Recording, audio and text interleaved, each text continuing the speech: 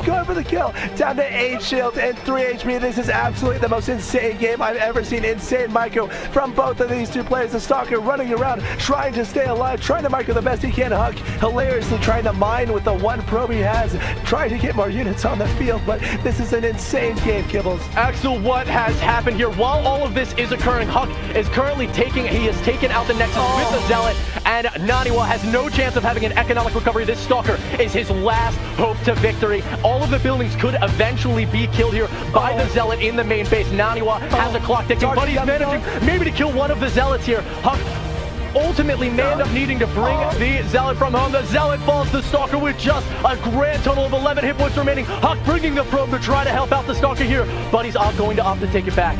Oh my god, that Stalker getting so low on health time and time again. NaNiWa playing it so dangerously. Probe turning around, trying to get it. One push out. The Stalker falls!